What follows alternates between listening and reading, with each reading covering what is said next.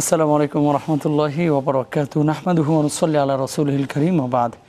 প্রিয় দর্শক, কাছে দূরে দেশে প্রবাসে যে যেখান থেকে আমাদেরকে দেখছেন সবাইকে আন্তরিক মোবারকবাদ জানিয়ে শুরু করছি আরটিভির সরাসরি প্রশ্নোত্তরমূলক নিয়মিত আয়োজন স্ট্যান্ডার্ড ব্যাংক লিমিটেড প্রশ্ন করুনের আজকের পর্ব। শুরুতেই পরিচয় করে দিচ্ছি যিনি রয়েছেন আজকে আপনাদের সঙ্গে আপনাদের প্রশ্ন আলোচনা করার জন্য কোরআন এবং সুন্নাহের আলোকে বিজ্ঞ আলেমে দ্বীন ইসলামিক ফাউন্ডেশন বাংলাদেশের সম্মানিত মুহাদ্দিস মোহতারাম শেখ ওয়ালিউর রহমান খান। আসসালামু আলাইকুম ওয়া রাহমাতুল্লাহি ওয়া বারাকাতুহু। ওয়ালাইকুম আসসালাম, কেমন আছেন মোহতারাম? আলহামদুলিল্লাহ, আমি ভালো আছি। আলহামদুলিল্লাহ। প্রিয় দর্শক, আশা করছি আপনারা ভালো আছেন, সুস্থ আছেন, নিরাপদে আছেন। আল্লাহ সুবহানাহু ওয়া তাআলা আপনাদের সবাইকে সবসময় ভালো রাখুন, আমরা সেই দোয়া করি। সরাসরি যারা প্রশ্ন করতে যাচ্ছেন স্ক্রিনে প্রদত্ত নম্বরে ফোন করুন, আমাদের কাছে SMS এর মাধ্যমে প্রশ্ন করতে পারেন। সেজন্য সেলফোনে মেসেজ অপশনে গিয়ে টাইপ করুন PK স্পেস আপনার নাম, আপনার প্রশ্ন লিখে পাঠিয়ে দিন 24141 এই নম্বরে। আমাদের কাছে ইমেইল করুন pk@rtvb.tv-তে। প্রিয় দর্শক, আরটিভির যে কোনো ইসলামিক আয়োজন আপনারা যদি ইউটিউবে দেখতে চান তাহলে ভিজিট করুন YouTube/RTV Digitals। আর এই মুহূর্তে আপনারা এই অনুষ্ঠানটি টেলিভিশনের পাশাপাশি সরাসরি দেখতে পাচ্ছেন ফেসবুকেও। যারা দেখতে চাচ্ছেন ভিজিট করুন www.facebook.com/rtv। আমরা চলে যাচ্ছি আমাদের মোহতারামের কাছে প্রথমেই যে প্রশ্নটি নিয়ে। মোহতারাম, রোজারত অবস্থায় কেউ যদি কানে, নাকে অথবা চোখে ড্রপ ইউজ করে রোজার কোনো ক্ষতি হবে কিনা জানতে চেয়েছেন আব্দুল্লাহ। রোজা অবস্থায় নাকে, চোখে, কানে ড্রপ দেওয়ার পর যদি সেই পদার্থটি খাদ্যনালীতে চলে যায় রোজা ভেঙে যাবে। এজন্য এটা ঝুঁকিপূর্ণ। এটা খুব অল্প পরিমাণ যদি দেওয়া সম্ভব হয় যে সেটি গলার ভিতর দিয়ে খাদ্যনালীতে যাবে না তাহলে চলবে। গেলে এই রোজাটি ভেঙে যাবে, একটির বদলে একটি রাখতে হবে। জি, ধন্যবাদ মোহতারাম। তারপরে পশ্চিমবঙ্গ থেকে আমাদের সাথে যোগ দিয়েছেন মুলুক চাঁদ শেখ, ওনার নাম। উনি বলছেন, যেহেতু সহিহ হাদিস থেকে জানা যায় রাসূলুল্লাহ সাল্লাল্লাহু আলাইহি ওয়াসাল্লাম রমজান ও অন্যান্য মাসে 11 রাকাতের বেশি সলাত আদায় করেন, সেহেতু আমরা লাইলাতুল কদর এবং শুধু 8 রাকাত সলাত দিয়েই কি তালাশ করব, অর্থাৎ সারা রাতে কি শুধুই 8 রাকাত তারা সলাত পড়বো, কেমন লাইল করব, এই বিষয়টি নিয়ে যদি আলোচনা করেন। বিসমিল্লাহির রহমানির রহিম। বুখারী শরীফে যে অধ্যায়ে এই হাদিসটি এসেছে সেই অধ্যায়ের নাম হলো কিতাবুত তাহাজ্জুদি, বাবু সালাতিত তাহাজ্জুদি এবং বাবু সালাতি কিয়ামিন নবী সাল্লাল্লাহু আলাইহি সাল্লাম। এখানে এটি এই অধ্যায়ের যে শিরোনামই বলে দিচ্ছে যে এটি তাহাজ্জুদের সালাত। এবং সেখানে আছে যে বাবু কিয়ামিন নবী সাল্লাল্লাহু আলাইহি সাল্লাম ফি রমাদান ওয়া গায়রিহি। জি, তো গায়রিহি দ্বারাই তো বোঝা যাচ্ছে যে এটা তারাবি নয়, এটা তাহাজ্জুদের সালাত। এবং তাহাজ্জুদের সালাতের ক্ষেত্রে বলা হয়েছে যে তিনি 8 রাকাত এর বেশি আর 3 রাকাত বেতের পড়তেন না। কিন্তু অন্য যত সালাত, আপনি সালাতুত তাওবা, সালাতুত তাসবিহ, সালাতুল আওয়াবিন এবং সালাত তারাবিহ, সেগুলি তো উন্মুক্ত আছে। তো আপনি যে প্রশ্নটি করেছেন, আপনি অবশ্যই সালাতুত তারাবির ক্ষেত্রে যেটি সর্বসম্মত সিদ্ধান্ত 20 রাকাত আদায় করতে পারেন এবং লাইলাতুল কদরে অন্য যে কোনো পরিমাণ সালাত আদায় করে আপনার নিজের সামর্থ্য অনুযায়ী, নিজের শক্তি অনুযায়ী করবেন এবং আল্লাহর কাছে দোয়া কান্নাকাটি তওবা ইস্তেগফার করবেন। এতে কোনো বাধা নেই। কারণ রাসূলুল্লাহ সাল্লাল্লাহু আলাইহি ওয়াসাল্লাম আরও অন্যান্য হাদিসে, এই বুখারী শরীফেও, মুসলিম শরীফেও, ইবনে মাজাতেও আছে, আবু দাউদ, নাসাইতে, যে তিনি 25 রাকাত, 26 রাকাত আদায় করেছেন, 36 রাকাত আদায় করেছেন, 39 আদায় করেছেন, 41 আদায় করেছেন। এমনও এসেছে যে তিনি কম রাকাত আদায় করেছেন কিন্তু এত দীর্ঘ রুকু সিজদা করেছেন যে এর তুলহুন্না হুসনুহুন্না, এর সৌন্দর্য, এর দীর্ঘ সময় নেওয়াটা তোমরা ভাবতেও পারবে না। এখন সেগুলি চিন্তা করে আমাদেরকে আল্লাহ। ধন্যবাদ মোহতারাম, জাযাকাল্লাহ। আমরা আবার ফিরবো ইনশাআল্লাহ। তাহলে একজন কলার রয়েছেন। আসসালামু আলাইকুম। এটা প্রশ্ন করুন না। জি, প্রশ্ন করুন, আপনার প্রশ্ন বলেন।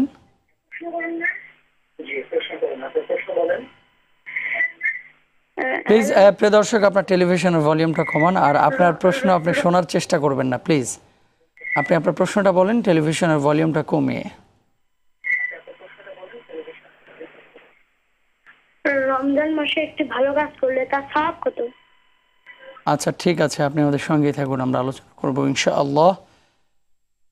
আচ্ছা মোহতারাম, তাহলে শবে কদর বা অন্য অন্য যে রাতগুলো রয়েছে উনি কি 8 রাকাত পড়বেন নাকি যত রাকাত পারেন তত রাকাত পড়বেন? তাহাজ্জুদের নিয়তে 8 রাকাত আদায় করবেন, আর এমনিতে নফল হিসাবে আল্লাহর নৈকট্য লাভের জন্য, তারপরে ওই লাইলাতুল কদরের ফজিলত লাভের জন্য উনি আরও বেশি আদায় করবেন এবং কিছু সময় ইস্তেগফার করবেন, কোরআন তেলাওয়াত করবেন।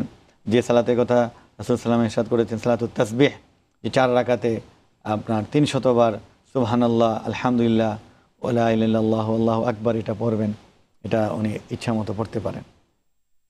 জি শুক্রিয়া মোহতারাম। এখানে আরেকটি প্রশ্ন যে ভাই করলেন, সৎ কাজের সওয়াব রমজান মাসে কি পরিমাণ দেওয়া হয়? জি, তো বাইহাকি শরীফে সে হাদিসটিতে আছে, মান তাকাররাবা ফিহি খাসলাতান কানা লাহু 70, যে কেউ যদি কানা কামান আদ্দা ফারিদাতান ফিমা সিওয়াহু, যে একটি ভালো কাজ করলে, প্রশ্নকর্তা যে বললেন একটি ভালো কাজ মানে অর্থাৎ নফল কাজ, মুস্তাহাব কাজ করলেও রমাজানের কারণে এটি ফরজের সমান সওয়াব লাভ করবে।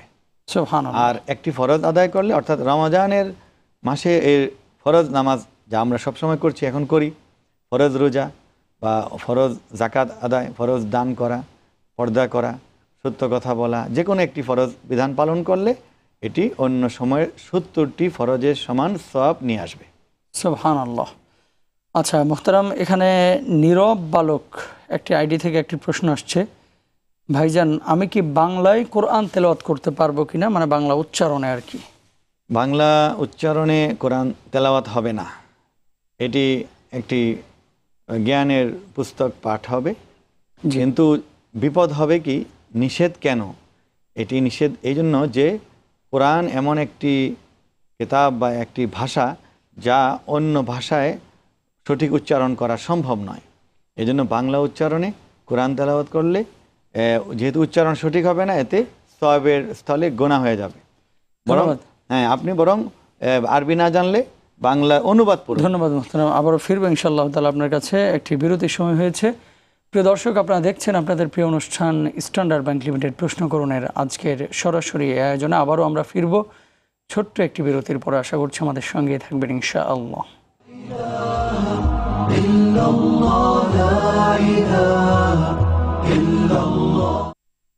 আলহামদুলিল্লাহ, সালান। আরও একবার প্রিয় দর্শক, আপনাদের প্রিয় অনুষ্ঠান স্ট্যান্ডার্ড ব্যাংক লিমিটেডের আজকের এই সুন্দর আয়োজনে স্ট্যান্ডার্ড ব্যাংক লিমিটেড প্রশ্ন করুন দেখছেন আপনারা এই মুহূর্তে সরাসরি আরটিভির পর্দায়। এই অনুষ্ঠানটি ফেসবুকেও সরাসরি দেখা যাচ্ছে, যারা দেখতে চাচ্ছেন সেখানেও আপনারা লগ ইন করতে পারেন। শুরুতে একজন কলার রয়েছেন, আমরা চেষ্টা করছি কথা বলতে। আসসালামু আলাইকুম। আসসালামু আলাইকুম। ওয়ালাইকুম আসসালাম ওয়া রাহমাতুল্লাহ। আমার প্রশ্ন হচ্ছে, আমরা যখন বাড়িতে যাই তখন যাওয়ার সময় 10 থেকে 12 ঘন্টা সময় লাগে। তো দেখা যায় যে আসর, জোহর, মাগরিব এই 3 ওয়াক্ত নামাজ কাজা হয়ে যায়। তো এই নামাজটা আমরা কিভাবে পড়বো? আর একটা কথা হচ্ছে যে 5 ওয়াক্ত নামাজে মিসওয়াক করতে হয়, তা রমজান মাসে কি দিনের বেলা মিসওয়াক করা যাবে? আর আরেকটা প্রশ্ন হচ্ছে যে অনেকে দেখা যায় অনেক মহিলারা মানে বাচ্চা কনসেপ্ট করার পরে সেটাকে মানে বাচ্চা না নেওয়ার জন্য এটাকে অপারেশন করে বা মানে যে কোনো ভাবে হোক এটাকে ক্যান্সেল করে ডিলিট করে ফেলে। তো এই ধরনের মহিলাদের যদি তারা নামাজ রোজা করে বা পরকালে কি তারা জান্নাতে যেতে পারবে না? তাদের নামাজ রোজা কি কবুল হবে না? বোন, আপনি আমাদের সঙ্গেই থাকুন, আমরা আলোচনা করব ইনশাআল্লাহ তাআলা। আরও একজন কলার রয়েছেন, আমরা চেষ্টা করছি কথা বলতে। আসসালামু আলাইকুম। ভালো আছেন? জি, কে বলছেন প্লিজ? ভাইয়া আমি সাজেদা বলতেছি। আমি বলতেছি একটা প্রশ্ন, দুইটা প্রশ্ন আমার, যে অতীতে কারো বিয়ের আগে যদি কোনো জিনা হয়ে যায় আল্লাহর কাছে মাপ পাবার উপায় কি? আর দ্বিতীয় প্রশ্নটা হলো, আমার হাজবেন্ডকে আমি 9 বছর যাবৎ দেখতেছি যে বদমেজাজি, বেনামাজি, ভাষা খারাপ, খারাপ ব্যবহার, মাঝে মাঝে মদ পান করে, আবার দৈনিক প্রায় 1 প্যাকেট করে সিগারেট খায়। অনেক নিষেধ করা সত্ত্বেও শুনে না। এখন আমার তো সহ্য হইতেছে না, আমি কি করব? আচ্ছা ঠিক আছে বোন, আমরা দোয়া করি আল্লাহ সুবহানাহু ওয়া তাআলা যেন আপনার পারিবারিক শান্তি প্রতিষ্ঠিত করেন, আল্লাহ সুবহানাহু ওয়া তাআলা যেন পরিবারের মধ্যে বরকত দান করেন। আমরা আলোচনায় চলে যাচ্ছি আমাদের মুহতারামের কাছে। মুহতারাম, যেহেতু ঈদ সামনে, অনেকে ঈদের ছুটিতে বাড়ি যাবেন, তো সেই সময় 10-12 ঘন্টা খুব সহজেই কিন্তু কেটে যায়, বিশেষ করে দূরের যে জেলাগুলো রয়েছে এমন তো অবস্থায় জোহর, আসর, মাগরিব ম্যাক্সিমাম মানুষের এই সময়টা সমস্যা পড়তে হয় সালাতের ক্ষেত্রে। কিভাবে সালাত আদায় করবেন? যাদের নিজের গাড়ি আছে অথবা চালককে বললে গাড়ি থামাবে, তারা যথাসময়ে কোথাও গাড়ি থামিয়ে শুধু ফরজটুকু হলেও পড়ে নিতে হবে।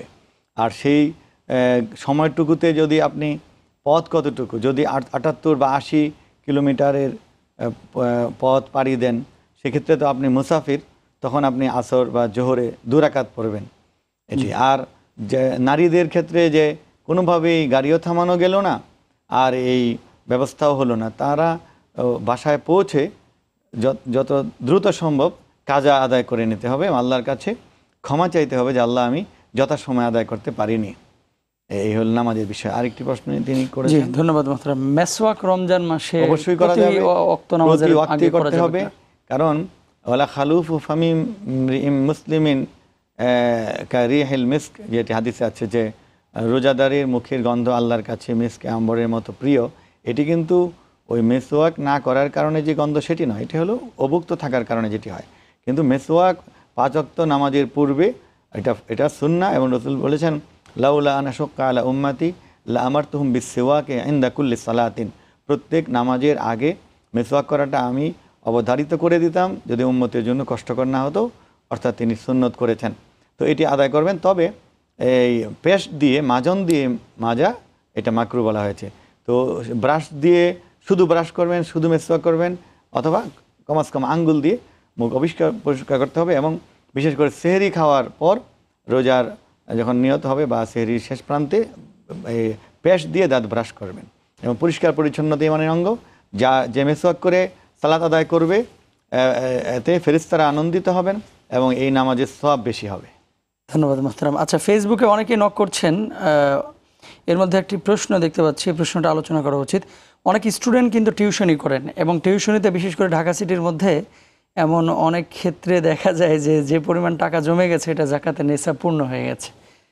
তো রোজিনা আক্তার আমাদের এক বোন লিখেছেন, আমি টিউশনি করি আর ওখান থেকে টাকা বাঁচিয়ে মাঝে মধ্যে ব্যাংকে জমা করি, তাহলে আমার এই টাকার উপরে জাকাত আসবে কিনা? যদিও টাকার অ্যামাউন্টটা উনি উল্লেখ করেন নাই, আপনি যদি আলোচনা করেন। অ্যামাউন্ট আপনি না বললেও আমরা বলে দিচ্ছি। যদি রূপার হিসাবে 42-45 হাজার টাকা আপনার সঞ্চিত হয়ে যায়, তাহলে আপনার জীবনযাত্রা, ব্যয়, চলাফেরা, কাপড় চোপড় সব মিলিয়ে খরচ হয়নি বলেই তো বেঁচে গিয়েছেই বলে আপনি ধনী। আল্লাহর দৃষ্টিতে আপনি একজন বিত্তবান মানুষ। সেই হিসাবে আপনি 40,000 টাকা থেকে থাকলে মাত্র 1,000 টাকা দিবেন। আপনি 80,000 টাকা জমে গেলে 2,000 টাকা দিবেন, সব তো দিচ্ছেন না। আপনি জাকাত দিতে হবে আপনাকে, এবং আল্লাহ আপনার অবশিষ্ট টাকায় বরকত দিয়ে দিবেন। শুকরিয়া মোহতারাম। আচ্ছা, বাচ্চা যারা নষ্ট করে তাদের ইবাদতগুলো কবুল হয় কিনা? বাচ্চা নষ্ট করা তো 2টি পর্যায়ে। একটি হলো যে ভ্রূণে প্রাণ আসার আগে কেউ তার বড় ধরনের কোনো শারীরিক সমস্যা অথবা সাংসারিক কাজ অথবা চাকরি ইত্যাদি মনে করে যদি কোনো দিনদার পরহেজগার ডাক্তারের অনুমতি নিয়ে করে প্রাণ আসার আগে, তাহলে এক হুকুম, সেটিও একটি গুনার কাজ। আরেকটি হলো প্রাণ আসার পরে যদি হত্যা করা হয়, তাহলে সরাসরি আল্লাহ যে বলেছেন সূরা বনী ইসরাঈলে যে ওয়ালা তাকতুলু আওলাদাকুম খাশিয়াতা ইমলাক নাহনু নারযুকুহুম ওয়া ইয়্যাকুম, যে তোমরা খাদ্যের ভয়ে, অভাবের ভয়ে তোমাদের সন্তানদের হত্যা করো না, আমি আল্লাহ তাদেরকেও রিজিক দিই, তোমাদেরকেও রিজিক দিই। সুতরাং এই বিশ্বাস থেকে আপনি বেরিয়ে গেলেন, এই বিশ্বাসকে আপনি অবিশ্বাস করলেন, লঙ্ঘন করলেন। এই জন্য ভ্রূণে প্রাণ আসার পরে হত্যা করলে, যে প্রশ্ন উনি করেছেন যে উনি কবিরা গুনাহ বা হত্যাকাণ্ডের একটি হত্যাকাণ্ডের তিনি দায়ী হয়ে গেলেন। এরপর নামাজ রোজা করে তিনি যদি তার পারফেক্ট হয়, সেটা আল্লাহ কবুল করবেন। কিন্তু এই হত্যাকাণ্ডের জন্য তাকে আজীবন ক্ষমা চাইতে হবে। আল্লাহ যদি তার এই কাজটি, এই কবিরা গুনাহটি ক্ষমা করেন, তাহলে উনি জান্নাতে যেতে পারেন, উনি বেহেশতে যেতে পারেন। আল্লাহ তো শিরিক বাদে সকল গুনাহ আল্লাহ ক্ষমা করেন, তবে আন্তরিক তওবা করতে হবে। শুকরিয়া মোহতারাম। আচ্ছা, এখানে সাদ ইবনে আলম আমাদের এক ভাই লিখেছেন, আইনজীবী পেশা থেকে উপার্জন হালাল কি না? এক কথায় বলা যাবে না, কারণ আইনজীবীরাও সমাজের এক উপকারী মানুষ। তারাও অনেক বিপদগ্রস্ত, সংক্ষুব্ধ, বঞ্চিত মানুষের পক্ষে লড়াই করেন। আইন একটি পেশা এবং এটি সম্মানজনক। তবে সেখানে যদি তিনি মিথ্যার আশ্রয় নেন অথবা কোনো ধরনের প্রতারণা বা কোনো দেখা গেল অপরাধীকে তিনি আইনের মার পেঁচে বাঁচিয়ে দিলেন, আবার নিরীহকে তিনি ফাঁসিয়ে দিলেন, তাহলে তো উনি অন্য কারণে কবিরা গুনাহ জড়িত হয়ে পড়েছেন। এটি খুবই সহজ বিষয় যে আইনের আশ্রয় বা আইনজীবী হোক, যে কোনো জীবী হোক, তিনি যদি অন্যায়কে সমর্থন করেন এবং মিথ্যাকে প্রতিষ্ঠিত করেন, সত্যকে পরাভূত করেন, এই মহাকবিরা গুনায় তিনি জড়িত এবং গুনাহগার হবেন। ধন্যবাদ মোহতারাম, আবারও ফিরবো ইনশাআল্লাহ তাআলা। আরও একটি বিরতির সময় হয়েছে। প্রিয় দর্শক, আপনারা দেখছেন আপনাদের প্রিয় অনুষ্ঠান স্ট্যান্ডার্ড ব্যাংক লিমিটেড প্রশ্ন করুন। সময় হয়েছে আরও একটি বিরতিতে যাবার, খুব শীঘ্রই ফিরছি ইনশাআল্লাহ। لا إله إلا الله